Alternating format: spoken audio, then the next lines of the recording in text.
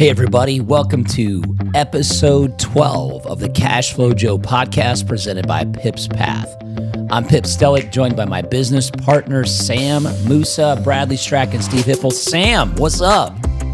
Always. Bradley Strack, that's a weird guy over there. Bradley, how you doing today, my friend? Excellent. Steve, what's up with you? Hey, buddy. Hey, buddy.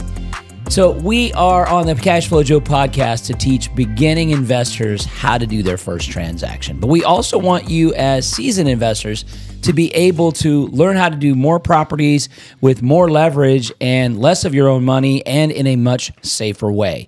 So our company trains and mentors thousands of students all over the world to become successful real estate investors and how to really do this business from the very beginning. In fact, your personal, what do you call it, Bradley? Scorecard is on our website. And so you can actually go there, visit our website at pipspath.com, where we have tons of resources and videos for you to watch, including, as Bradley just said, your personal scorecard and tons of other content. Now, we are actually on the additional second episode of Wholesaling. We had just spent the last episode going through the first part of Wholesale, and where we had kind of give you a brief background. I'll get it figured out here. I'll give you some grief as well. Give you a brief background. We talked a little bit about marketing and what you should be doing, a little bit about what Wholesale is, and we said marketing, you want to get people to call you. And so we are in the middle of when somebody calls you, what are you supposed to say? So Bradley and Sam have been going through this. Sam called Bradley on his We Buy Houses ad. So I'm going to let him pick up right where they left off on that script. Thank you, sir. Yeah, so we were kind of role-playing here, and, don't get that too confused, buddy, but talking about a script for when we do and are looking for potential sellers in wholesale. So I'm talking to Sam here as if has got a property to sell. I'm looking to buy his property, and I've just told him, whatever you do, don't fix anything. I buy properties as is. And like we talked about last time, this is going to excite the person on the other side of the phone here. This is going to excite Sam because he doesn't want to have to spend money to sell this property. Now, what we would do after that is we are going to ask them, what is the least that you will take for the property? So, Sam, what is the least that you would take for your property? Well, I wanted $400,000 for it. $400,000. Yeah. So now here's what you're going to do. The next part of the script is you're going to repeat back the number that Sam has said or your seller has said, because numbers can sound different, right? So 15 and 50 can be very similar in the English language. So I'm going to say back to him, I'm going to say $400,000, and I'm going to say, Okay, so I'm going to say 400,000, and then I'm going to shut up. Well, the realtor and it's the first person to speak in a negotiation loses, right? And you see the awkward silence there. This is exactly what we want, because what's now going to happen? He's going to either justify his price, or what we've seen before is he sometimes will even negotiate against himself. So he may say, well, I want $400,000 because I just put on a new roof. I just did some updating. Or he may say, well, I understand it does need some carpet and some paint. So the least I could take was maybe $380, he would say. Yeah, the realtor told me it was, I could get 400, she thought. But I obviously, I'm trying to get the most I can for it. I know there's some repairs that have to be done to the property. So, I guess I wouldn't be paying for a realtor. So maybe could you do 360? There you go. So at this point in time, whether he justifies his $400,000 price or whether Sam comes down and negotiates against himself to the $360,000 price point, the next step is always the same. And what we want to do is we want to get that property under contract. So we want to get that property under contract because we can then have our investors tell us if we have a good deal or not. And it doesn't matter if you know how to swing a hammer. It doesn't matter anything about this. It doesn't matter if you have the money to buy the deal yourself, the credit to buy the deal yourself, because all we're doing is getting it on a contract. We want to control the paper side of this deal. So why we can do that as investors, and we're going to have an episode where we go through talking about contracts, sooner rather than later, but we're going to talk all about having different exits. So different addendums, different things that we place in our contract so that we can get out of that if it's a deal that we're going to end up not taking to the finish line. But knowing we have control of the property through that contract without having to always finalize the deal is very important to the process of wholesaling. Yeah, and we split this up into 2 episodes. If you do want the script, just go to the site. You can get the full script so you can see it. Question, answer. It's real simple. Takes you a few minutes. It's a few minutes on the phone with somebody, talking to them. Obviously, if it takes a little bit longer, they give you more information. That's great. The more information they give us, the better we understand the problem, the more opportunity we can find a solution for it. And we always want to remember, we're looking for problems. We solve problems. That's how we get paid. The bigger the problem, the bigger the paycheck. So you want to take this opportunity to understand this script and just walk through it, follow it, and practicing it. Eventually, it'll become yours. You'll become more comfortable with it. But you just need to do it. So grab that script, take a look it over. If you have any questions, obviously you can reach out to us. Well, and it's a very simple script, Yeah. right? It's not complicated. We're just getting the basic information that we need. There's some very basic negotiation skills built into that script. So this is something, again, that I started out investing back in 2017. Steve, when were you a student again? It was 2010. 2010, right? And Pip, you were, was it 1950 or 1940 or so when you started out as an investor? I can't remember. 1931. They had houses then? Or was it like... we were living in grass huts, but that's okay. You could park your covered wagon out front, though. Of course, that's where I hooked up the horse. Very nice, very nice. So, but this script has worked for years, and it's worked for all of us. It'll work for you guys. And again, it's getting you that information you need. What's that ace up the sleeve is. If somebody asks you a question you don't know the answer to, and this is why you want to have and start building that community and that network of people, is say, my business partner takes care of that. Can I get with my business partner and get back with you? And that really is your get out of jail free card as you're starting out with a new investor. Then you come to a mentor like us. You say, hey, I got this question. Can I do that? How can I do that? What is the answer? And you have somebody there to hold your hand and walk you through it. So great script to use as you're starting out. And again, the only way you're going to get good at it is to practice. So don't be afraid to get on the phone and talk to some people. Yeah, that script is so powerful. When it comes down to the end, what we're looking for is motivation. Is there any motivation with the seller? If Sam said he wanted $400,000 and then next he drops down to 390, 380, 370, 360 all in a conversation. We've had these conversations because a lot of times, especially sometimes for sale by owners, their price is a bit high and they know it's a bit high, or maybe the property's been in the market for a couple weeks, couple months, so longer, as Pip was saying in episode 1 of this, the longer the property's been in the market, the more motivation the seller has to reduce the price. So if you never ask, you never get.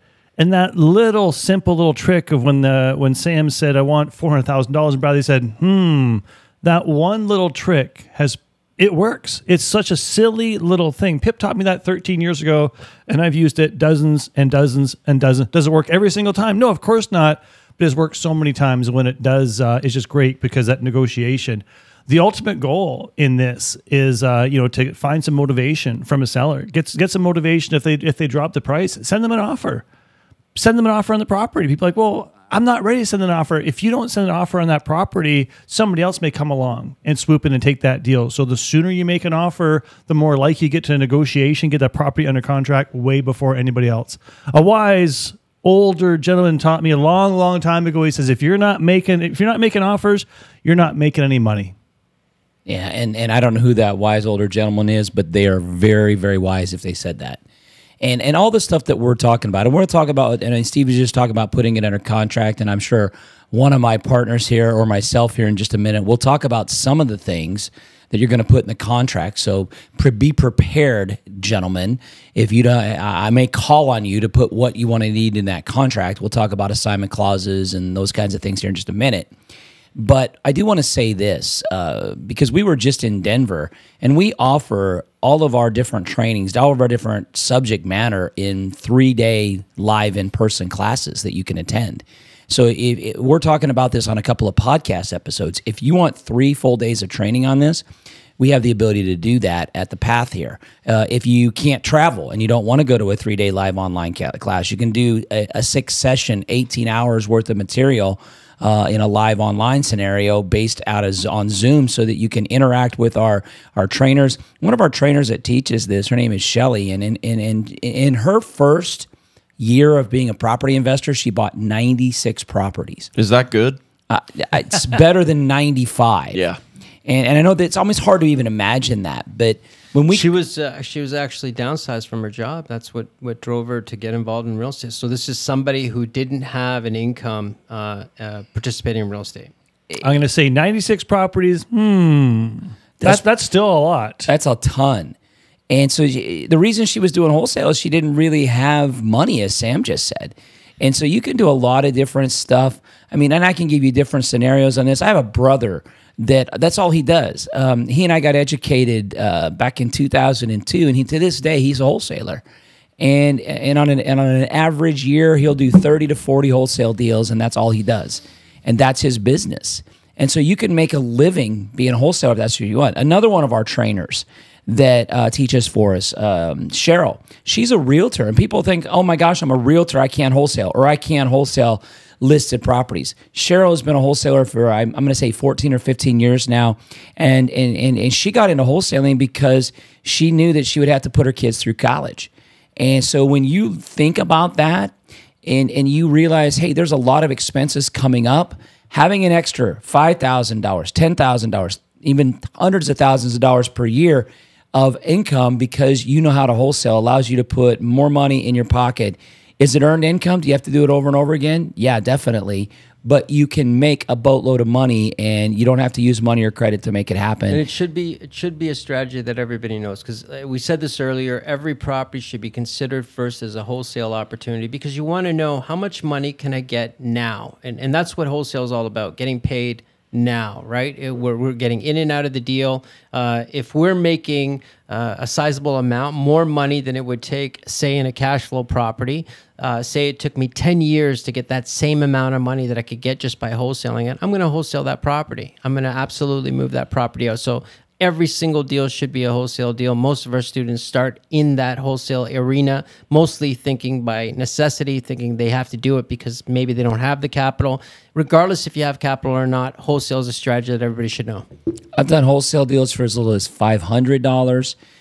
We just had a student close a wholesale deal that was over $120,000. Well, Bradley was just telling me that he was thinking maybe we should look at that land deal that we got and maybe even consider wholesaling that one.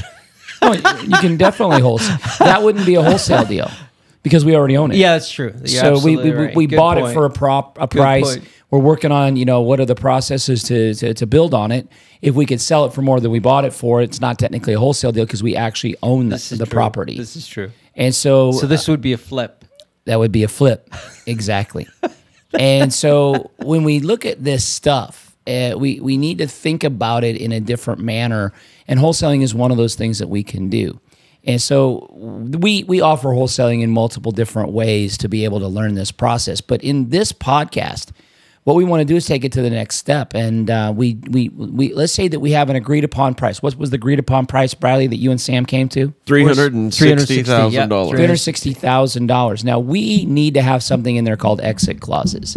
And an exit clause allows us to get out of that deal should we need to. If we can't find anybody to buy it from us for more than $360,000 and we don't want to hold it at $360,000, we need to find somebody that can buy it from us for more than $360,000, or we're going to be able to exit the deal. And that can be multiple different time frames. We want to look at most real estate transactions and know that they usually complete in anywhere from probably 20 to 45 days. 30 days being a very common time frame. But here's what I want to think about. And then I'm going to have these guys, and any of them can jump in and talk about an assignment clause and what that means, and the right to show and view. Those are two of the things we want to talk about on this podcast. But I want you to think about it from the seller standpoint. I want you to think about it from, if there's a realtor involved, the seller's realtor. If you had a realtor as the buyer, I want you to always think about this on time frames. Is that everybody in that real estate transaction wants the deal to get done as soon as possible. Because if you're the seller, you want to get paid as soon as you can. The realtor doesn't get paid until the property is closed, and the buyer's realtor and both the sellers, or I should say both realtors, don't get paid until the property is sold, and they then have to pay their brokers. So everybody in that real estate transaction wants to get that deal done sooner rather than later. So don't freak out. Don't be surprised as a new investor, even as an experienced investor, that everybody else wants the deal done quicker than you probably want to do. We want to go through some due diligence. We want to have enough time to find another buyer for the property that we can assign the contract to. Now remember, we're selling the contract. We're not selling the property. We don't own the property. We have control of the property through the contract. So I don't know who wants to jump in here, but I'd like one of you guys to talk a little bit about assignments and what your new last name is going to be.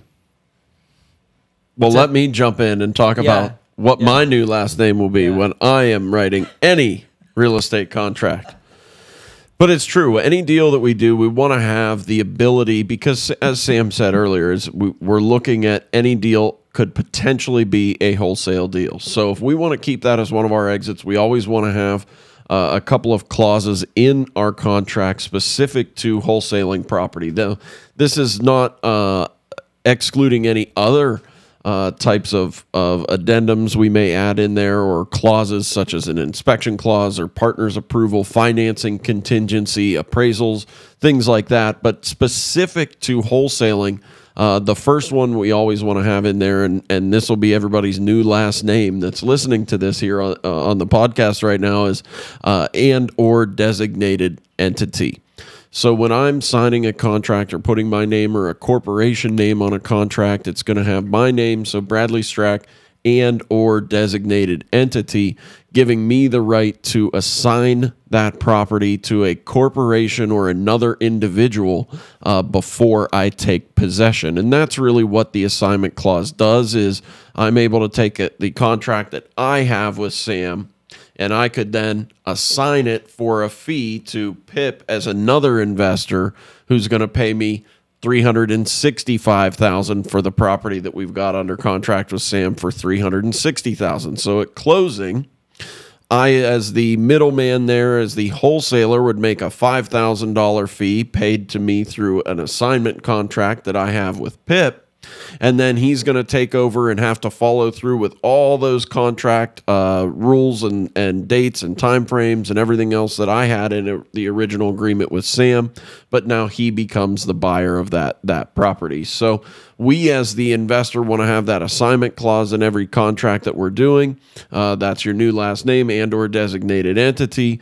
The other thing you want to have is the right to show or view the property. So that's our second clause. That as wholesalers, we want to have that in there so that I can have a guy like Pip, another investor like Steve, come to check this property out while I've got it under contract. They can do their due diligence, and Steve may look at it to see, hey, is this a property I can rehab and flip for a profit? Pip may look at it and say, hey, is this a property I can turn into a short-term rental? But whatever that case may be, we want to have the right, as the person holding the paper, to show that property to anybody that may want to buy it off us. And it's always it's an assignment fee. It's never a commission. Commissions are exclusive to realtors. So when we look at this, so Bradley's got this contract that he's agreed to with Sam for $360,000. In there, it says Bradley Strack and or designated entity. And then it has in the conditions, the contingencies, an addendum, whatever you want to call it. There's going to be other exit strategies we'd put. But to keep it really simple for wholesaling, he's got an assignment clause that says he can assign it to somebody else or into a different corporation, and he also has the right to show or view. So that's what the contract looks like right now. So what he's going to do is he's going to send this out to his buyer's database. Or if he doesn't have a buyer's database, he's going to be building a buyer's database using this property. So guys, what are some ways that we could build a buyer's database that you guys have seen over the years that you've done in your businesses? What are some ways that we could build a buyer's database? Lots of ways. Building a buyer's database.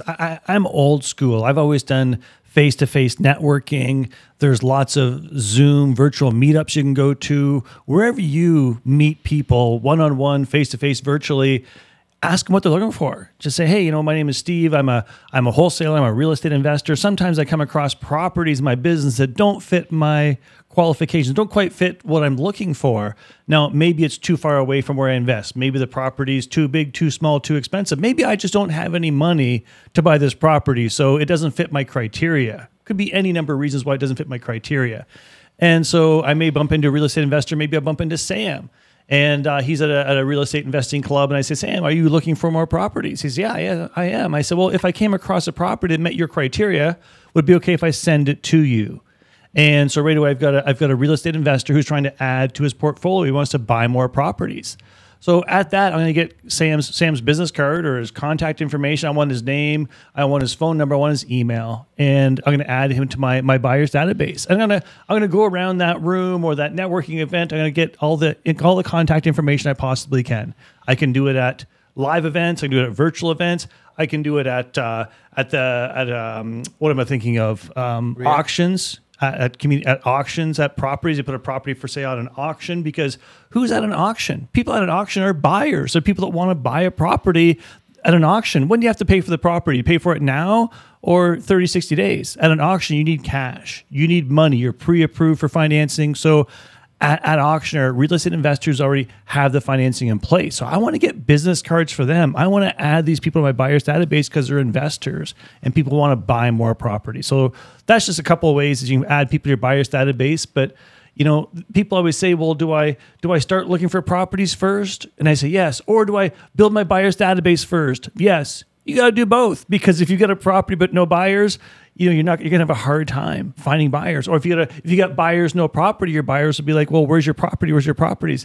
Just build both. When you're new, work on your buyer's database and getting properties under contract. And everybody's in real estate, right? Everybody's a buyer, seller, renter, owner, investor. Everybody around you is involved in real estate. And I think the great thing you can do is write someone's name down, identify them as a buyer, seller, renter, owner, or investor, and find out if there's a problem that you could solve for them. Someone might be a renter and wants to become an owner, and that's an opportunity for a rent to own. Someone might be a seller, and there's your opportunity for a wholesale deal. So you want to look at everybody around you and identify them. Are they a buyer, a seller, a renter, an owner, an investor? Typically everybody around us is involved in real estate. And as Steve said, if I give Steve my contact, how great is it that I have somebody out there, another person looking for a property for me? He's basically a bird dog for me. And if he has the ability to send me deals from my home, just sitting at home, and deals are coming to me and I get the opportunity to jump on them, that's a great opportunity for me to build my real estate portfolio by having other people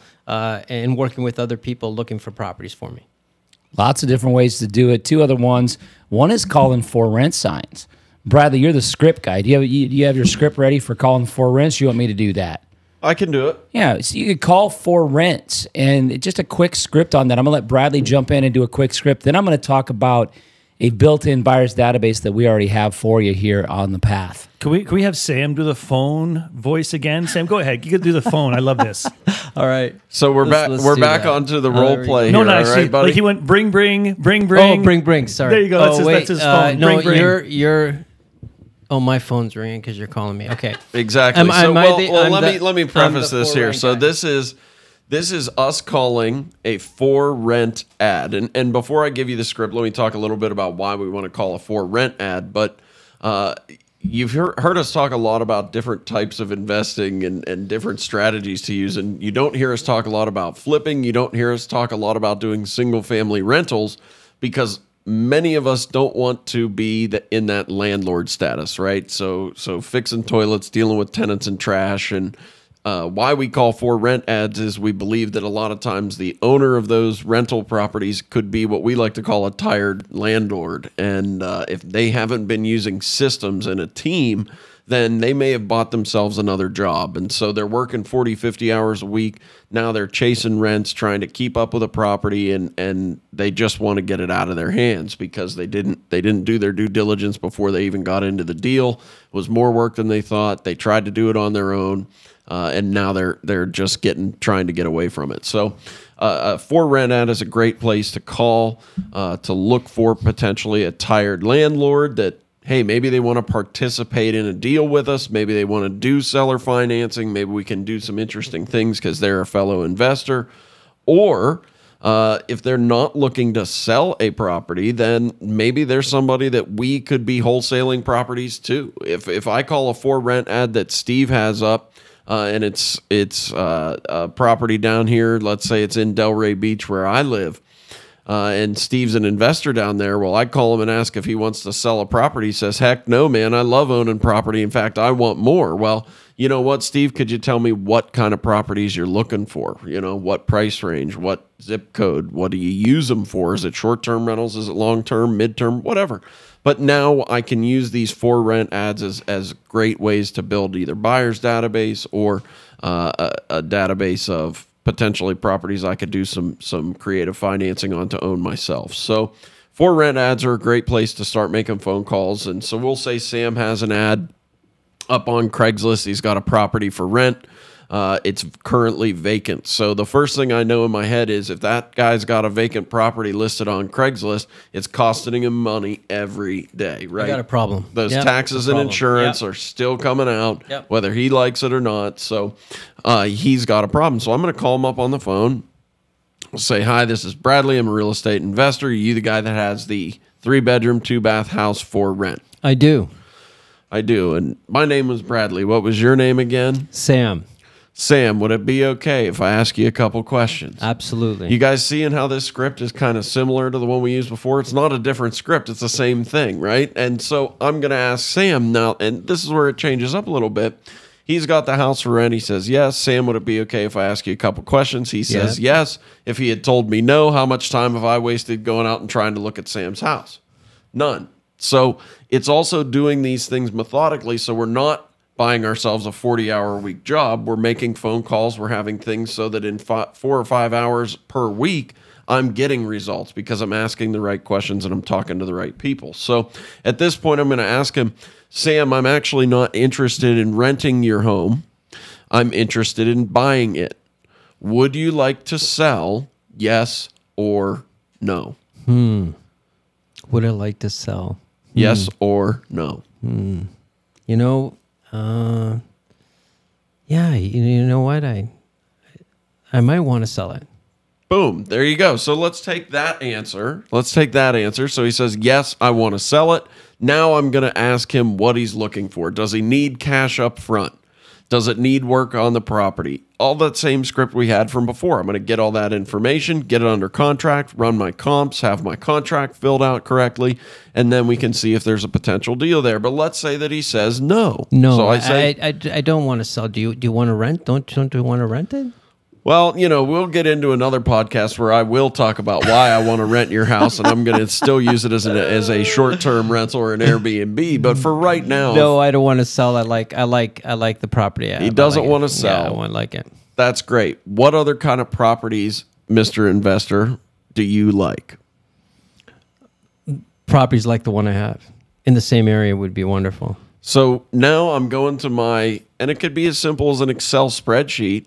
I'm going to go to my Excel spreadsheet. I'm going to add Sam as a potential buyer, and I know he wants duplexes, triplexes, fourplexes within this zip code in Delray Beach, and he's looking to spend between $500,000 and $1 million on those properties. Now, if I don't have anybody else in my database, what kind of properties do you think I'm going to go start making offers on? Yeah, it's great knowing what the person's looking for, because instead of just getting properties under contract and moving it to your buyer and seller's database, which is fine, right, to your buyer's database, it's great having people who are waiting on you to get them a specific type of property. So you can focus your energies on a particular area, a particular type of property, a price range.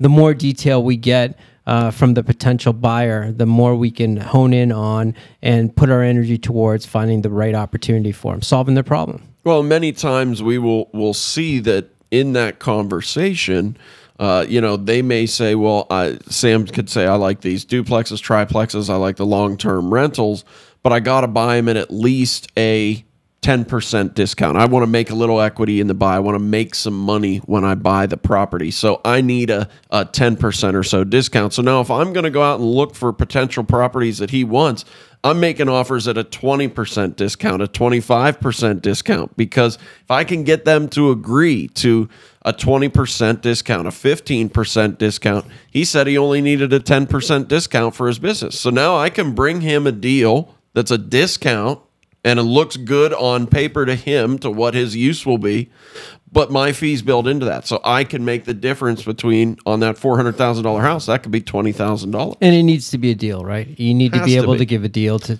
the potential buyer. Both of us need to win Yep. if we want this transaction to go through. So the first question I am thinking on calling these 4 rents is, I need to find out what problem this guy or this other investor may have so that I can find a way to solve that problem. That's awesome. And those are all different ways that you guys can find and build your buyer's database. I'm going to give you 2 more real quickly. If you don't have anybody in your buyer's database, you can take the property that you have under contract and you can market that contract on Facebook Marketplace. You can market it on Craigslist, and people will call you on that ad. And so it's kind of like fishing. The only time to catch a fish is when you have your line in the water. And so get that property out there. If nobody wants to call you on it, if nobody wants to pay you more than you have it under contract for, we're going to use those exit clauses that we have in the contract to get out of the deal.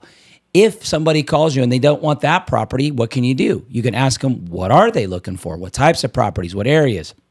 What price point? And can I get your contact information? If I find something that fits your situation, I now can put them in my buyer's database. But the best and the easiest way for you guys to build a buyer's database is become part of Pip's Path RIA. And we talked about RIA on one of our other episodes. And that is a community of like-minded people that are out there buying properties, that are out there investing in deals. If you have questions on how to get into that, obviously you need to go to our website at pipspath.com and we can help you with that. But we've got a built-in database of thousands of students already that are already qualified to buy properties. They're qualified to do all kinds of different things, and they're a community of like-minded people that want to help each other out, want to help us create win-win situations for everybody. So this has been part 2 of wholesaling. And so next episode, what we're going to talk about is how to work with a realtor. In fact, we'll talk about how we work with them to make it mutually beneficial for them and us, because the realtor gets paid when we get the deal. And that's what they want to do. They want to get paid. We want to buy more properties. We're going to talk about what questions we can ask them and how we get the right realtor on our team. But before we get out of here, like always, I just want to say again, if you haven't already, subscribe to the podcast on whatever platform you wish. For more information on us, go to our website, pipspath.com. Lots of different tools on there you can use.